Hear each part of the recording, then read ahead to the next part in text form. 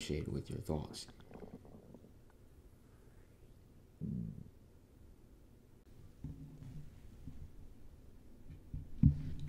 Yo, yo, yo. What's up, my people? It's ASMR Tammuz. Today, I'm going to be reading one chapter of this book. The goal is to read one chapter without my camera dying, so I'm going to be quick with this one. And also, not like messing up. So let's get right into it.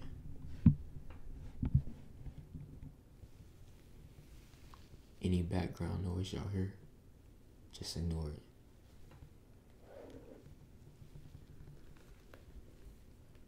Alright, so the book we're reading is titled The 12 Universal Laws of Success by Dr. Herbert Harris.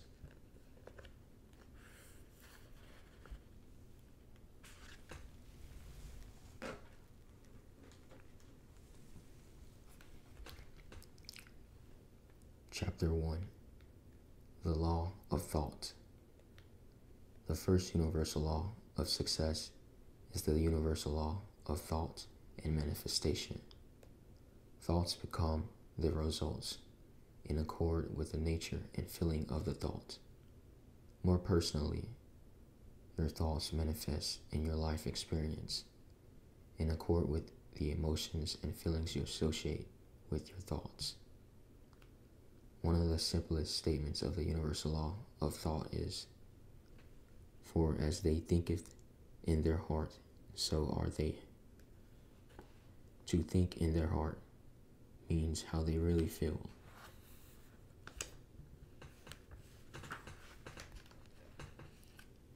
To think in their heart is how they really feel inside about those particular thoughts, which emotions and feelings are associated with them. A further illumination of "in their hearts" is given in Matthew 6:21. For where your treasure is, there will your heart be also.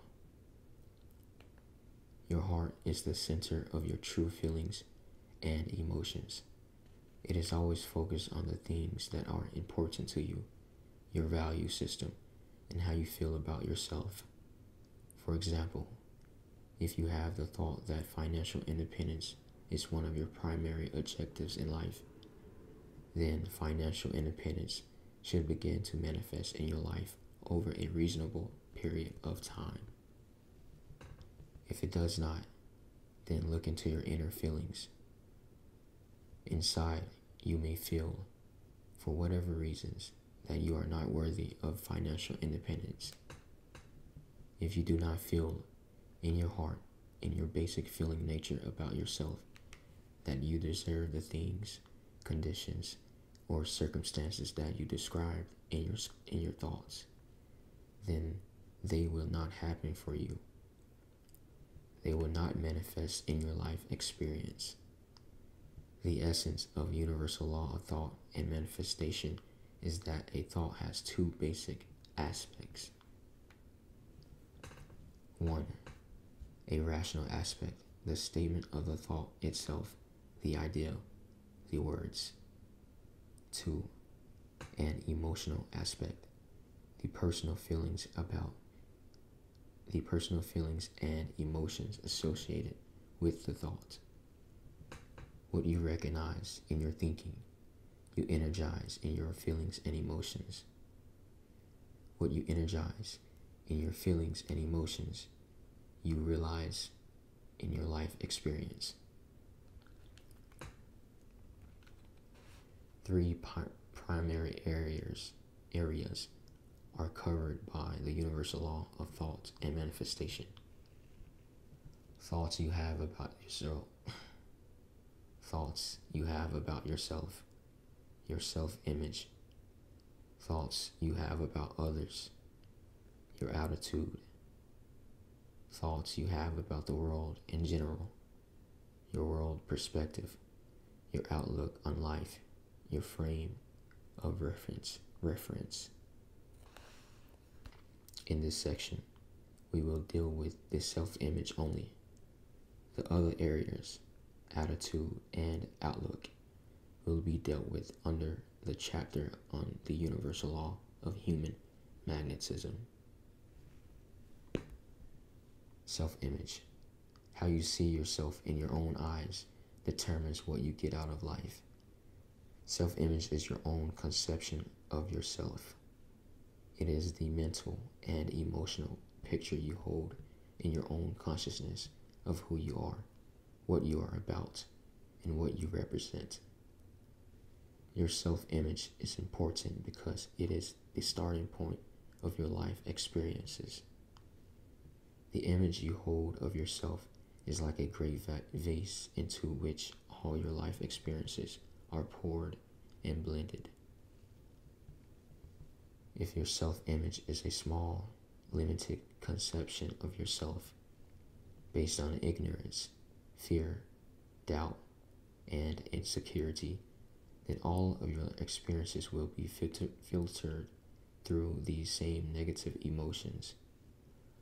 On the other hand, if your self-image is based on knowledge, love, courage, respect, faith, and confidence,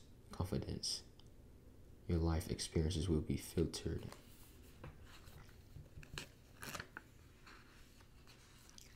through these same positive emotions.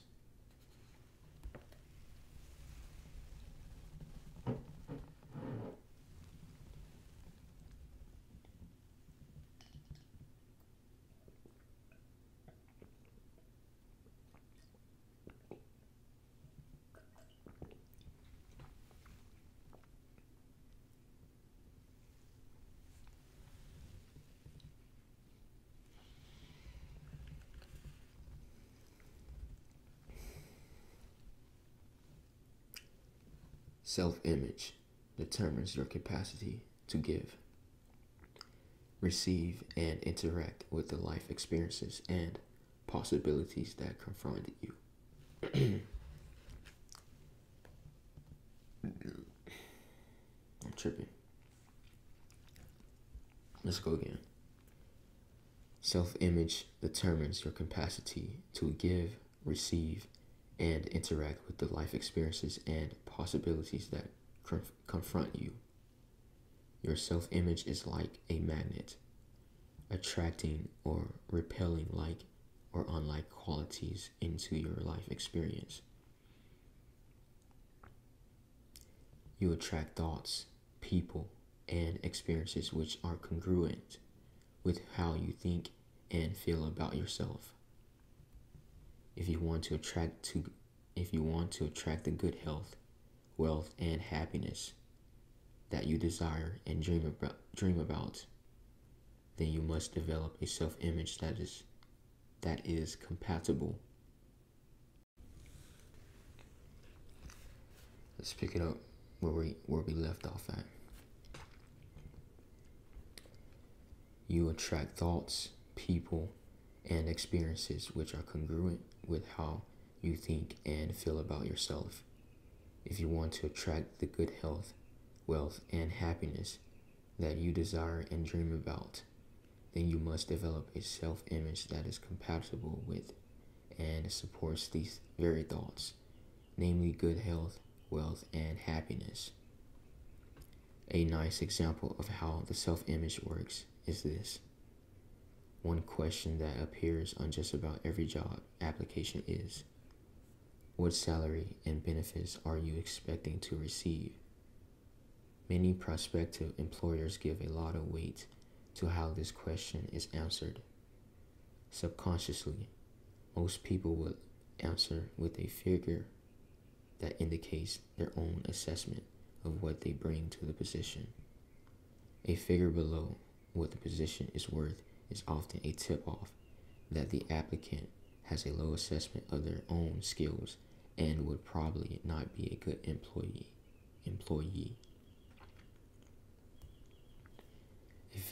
A figure too high above what the position is worth might indicate a lack of knowledge about the position itself. If you've done your homework and know the deal, You should be able to set a figure at the high end of what the position is worth, plus just enough fluff to get some attention.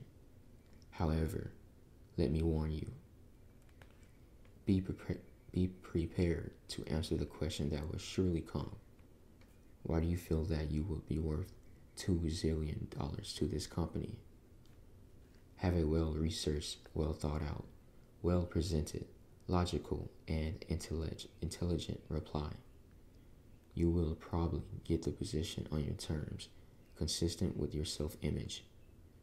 Things which affect your self-image.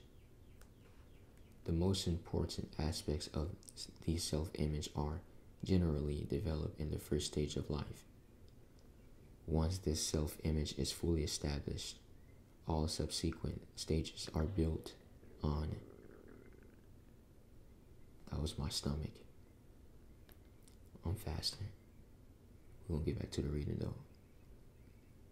Once this self-image is fully established, all subsequent stages are built on and filtered through it. In fact, all changes in life begin with your self-image and take place through changes in the feelings, emotions, and attitudes that it represents. The three main things that affect your self-image are thoughts, emotions, and feelings developed in the education stage of your life, particularly your early childhood, conception through age 7. 2. Environment. 3. Associations. Thoughts, emotions, and feelings. In the first 7 years of life, children develop the basic system of values that will take them through life. It is during this period that the child learns and develops emotions and feelings of fear and reward, pain and pleasure, love and lack of love, guilt, blame and shame, praise and discouragement, curiosity or lack of interest, persistence or discouragement, respect or disdain, manners or crudeness, courtesy or callousness, and other positive or negative emotions and feelings.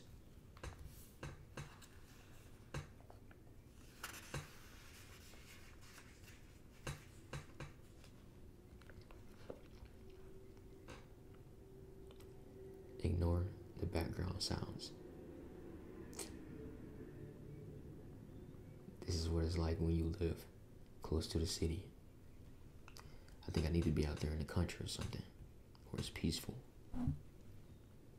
But back to it. Young children are sponges for thoughts, emotions, and feelings. They thrive and blossom on good teaching, good thoughts, good feelings, and positive emotions. Yet, they have no defense against bad teaching, bad thoughts, negative feelings, and negative emotions.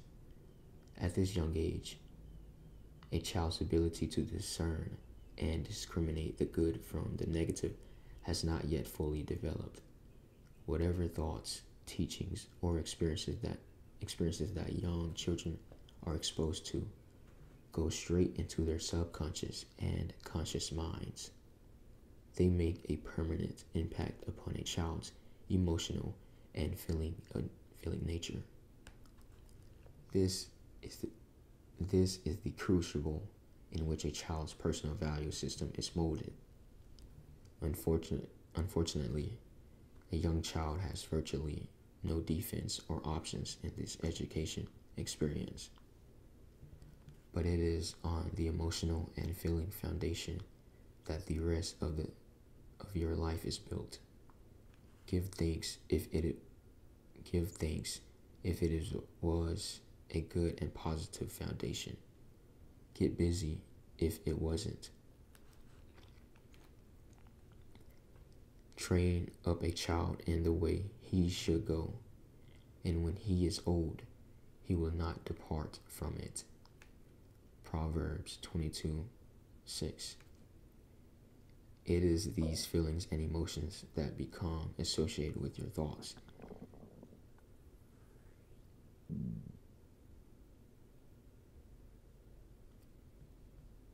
Unless they are changed in later years. These feelings and emotions develop as a child, guide, and, to a large extent, determine your life experiences. Environment. Your environment is a strong influence upon your self-image because it is a source of validation and confirmation. Suppose you have a poor self-image, and you live and work in a rundown area, in a poorly maintained home, in an otherwise negative environment. What does that negative environment do other than confirm your negative self-image?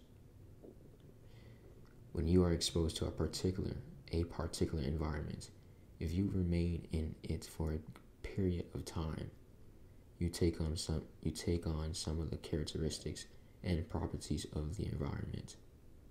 If your self-image contradicts and conflicts with the characteristics and properties of your environment, you are confronted with three choices. 1. Change the environment. 2. Change your self-image. 3. Leave the environment. Associations. Association brings about assimilation.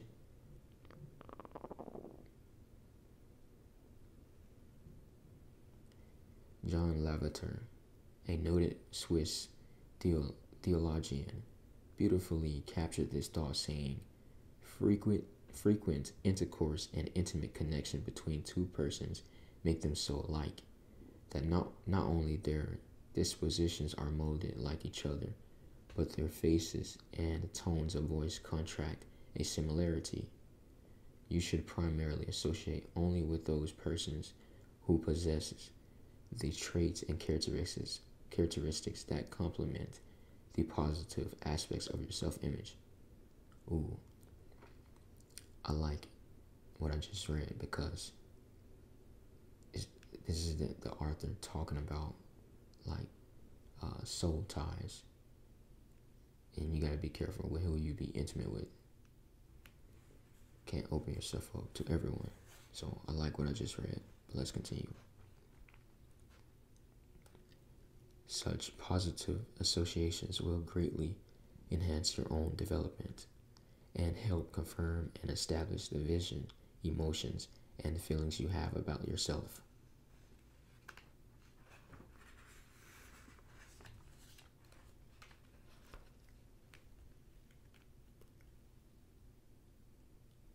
Five signals of a poor self-image. In doing your own personal analysis, chill out, bro. I'm not gonna eat no food. I'm fasting. Mind over body. That's how you gotta be sometimes. Before I was rudely interrupted by my stomach, I left off at in doing your own personal analysis of your self-image, there are certain keys or signals to look for. 1. Putting the blame on someone else. By putting the blame for your own circumstances and situation on someone else, you avoid taking responsibility for what you have really done to yourself. If you do not take responsibility for your condition, you cannot change it, nor can you grow through it. That which you cannot grow through, you will go through again and again. I'm gonna read that once more. That which you cannot grow through, you will go through again and again. 2. Running away from your problems. When you are confronted with a problem or challenge, how do you respond? Generally, you can do one of 4 things: flee it, fight it, forget it, or face it. It is only when you face your problems and challenges and consider them projects to be completed that you grow stronger in faith and self-confidence. As your faith and confidence grows, your ability to handle greater problems and challenges improves. 3. Criticizing other people constantly. Why do you criticize other people constantly? Is your criticism constructive and motivated by true care, concern, and desire to help? Or is it based on envy, jealousy, and thoughts of inferiority? If your criticism is not positive, based on love, respect, and sincere desire to help and improve another person, then it is not constructive criticism, and it does harm not only to the other person, but also to your own self-image. 4. Waiting for someone else.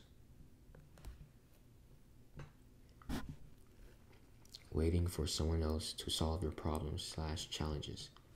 When you wait for someone else to solve your problems and challenges, you neutralize your own possibilities for learning and growing through experience. What keeps you from taking action when a problem or challenge presents itself? Is it fear of failure, that you won't do the right things? Or is it fear of success that contradicts how you really feel about yourself? Whether it is the fear of failure or fear of success, it doesn't matter, since the result is the same: procrastination, inaction, and ultimately failure. 5. Pretending that everything is okay. When you pretend that everything is alright, actively ignoring your problems and challenges, you subconsciously accept the consequences that will surely result from your inaction. You deceive yourself into thinking that there is no need for change or improvement, and develop a false sense of complacency. You eliminate virtually all possibility for personal growth and development. The nature of problems and challenges is that if they continue to unresolved, they only get worse.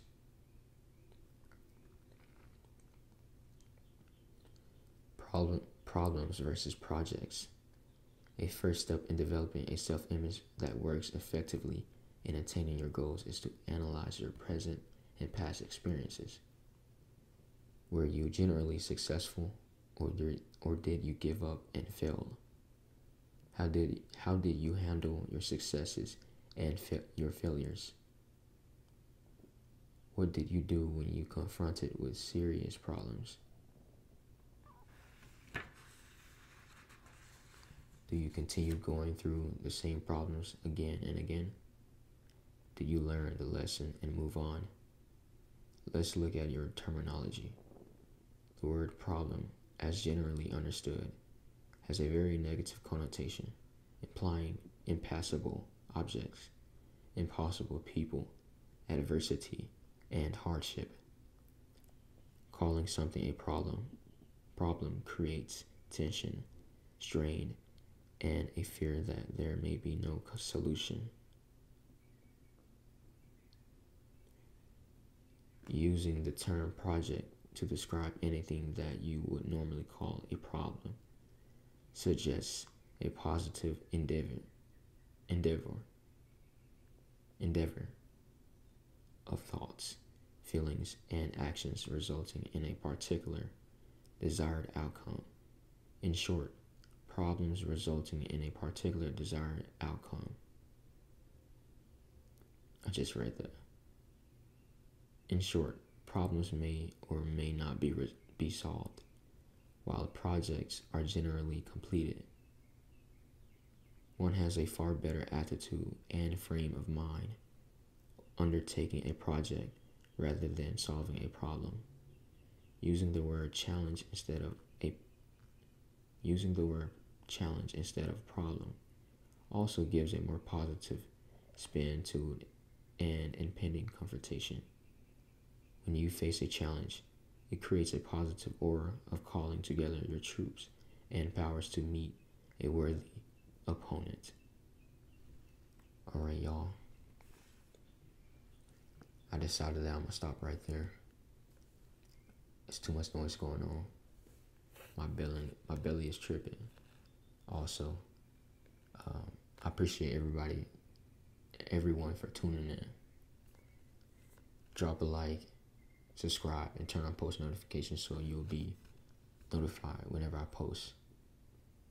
And as I always say, peace.